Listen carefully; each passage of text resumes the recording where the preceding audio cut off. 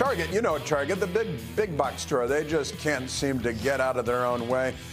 They don't learn from themselves and from other companies and the mistakes that have been made.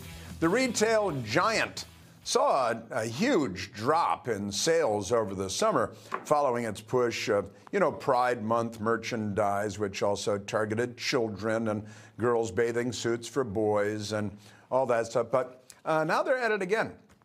They've actually hired an LGBTQ activist named Eric Thompson, a self-described inclusivity warrior and industry disruptor and gay Cruella, Cruella de Vil. Thompson says that they're on a mission to flip the script. That's what I'm looking for from Target, no doubt.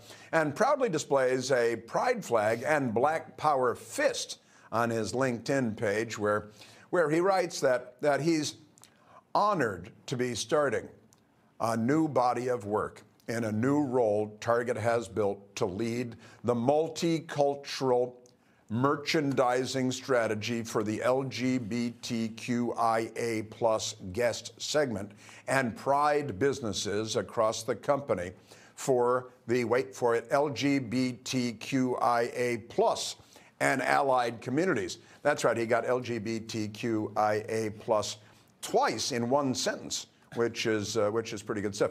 And Target, which did have, they had this calamity, really of almost Bud Light proportions when they decided, and they've had Gay Pride Month for 20 years at the company and sold stuff, but last year they decided, hey, let's have girls' bathing suits for 4-year-old boys, and we'll have a funny little pocket, and we'll pretend that we're edgy and hip.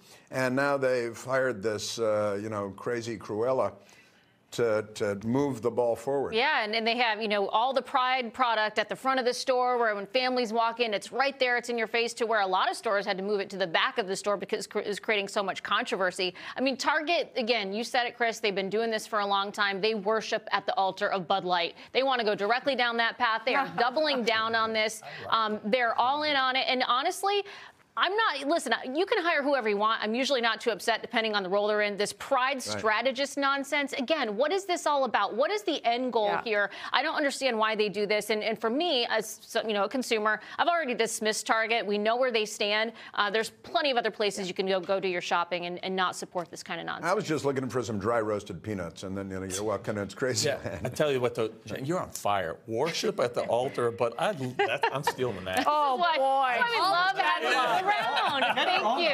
Thank you. No, I'm good. And she's the promo queen, too. I just want to say one thing. I've kept on my boycott with Target. Our kids don't go there. After they hired the satanic designer, I was like, we just can't keep going this direction. What about hiring, like, a Christian to do a body of work for a new role for the Christian communities? Too controversial. Or, come on, let's be real. This is obviously caused to divide consumers and make sure that, and basically to make consumers feel that they're not part of the shopping experience. I think it's outrageous. They don't go with the free market. It's all about pushing a political agenda. Well, the free market is telling them that no. Consumers are free market is not telling them that. Why? Because they're losing millions of dollars. Want companies to be inclusive. They're not being inclusive when it comes to Christians and to those people of faith. I'm sorry, they're just not. This isn't about supporting the community. It is this not. This is about exploiting the community. Let's be honest.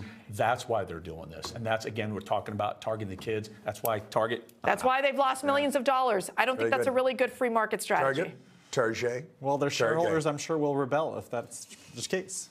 And that's that. What do you have written on your paper? Coming up.